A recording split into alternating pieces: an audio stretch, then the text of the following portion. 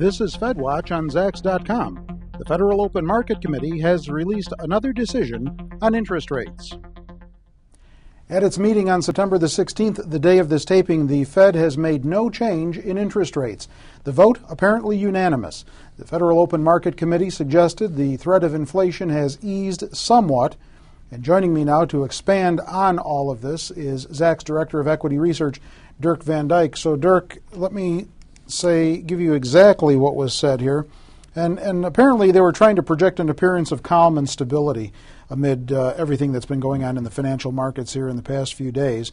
And this is the third straight meeting with no change in interest rates. But the Fed raised its concern. They were very, very, I think, coy here. They raised their concern about an economic downturn, slightly moderated their concern over inflation.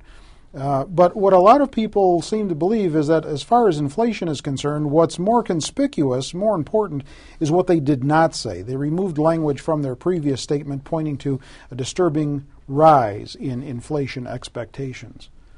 I think, well, for starters, with the dramatic slowing of the worldwide economic growth, and this is not just a U.S.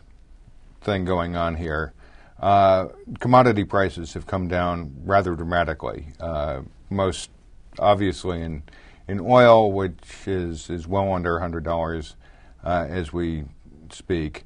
And that takes a bunch of the inflation pressure off. This is a much more dovish statement. They're leaving open the door to cut in the future, but I think they wanted to save a little bit of ammunition. They've already used quite a bit. I mean, 2% Fed funds is a very low rate, especially with the rates of inflation that we have been seeing recently. Mm-hmm. Now, we got a little bit of good news on the inflation front earlier this morning, but you still had core inflation up 0.2. It was roughly in line with expectations. I think. Yeah, they figured a little bit of calm. The other thing is that they may be getting afraid of people not wanting to invest because interest rates are so low, the saving. I mean, if it's only a 1% difference between what you get in the bank and what you get in the mattress, why do you bother putting it in the bank? Mm-hmm. So that might have been a consideration as well. Apparently there was no code language in the statement raising the possibility of an intermeeting rate move, but the street was pretty well divided on this issue, to cut or not to cut. And some say that today's language, which apparently is more important than the decision here at this point, is kind of the nod to the street, the subtle nod to the street that contained the soothing remarks that the street wanted to hear. Yeah, well, I mean, the street needs as much calming as it possibly can now. Clearly, people's nerves have been frayed a little bit over the past couple of days, but it's...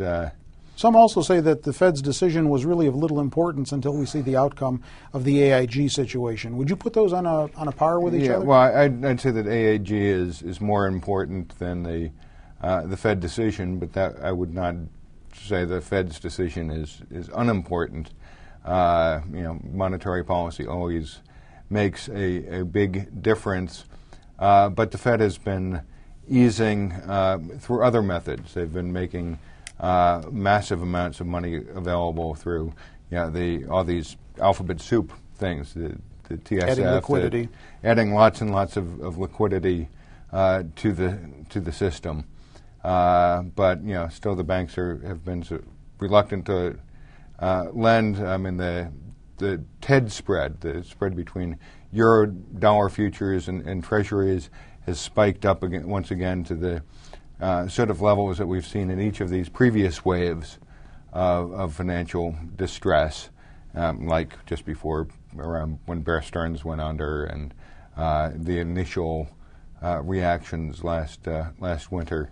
So does today's language tell you that the Fed has a decent handle on what's going on Wall Street? I think they're trying to soothe things. I do think that they opened up the door to be more open to cuts than then increases if things happened in there. So it wouldn't terribly shock me. But the real big issue right now is AIG.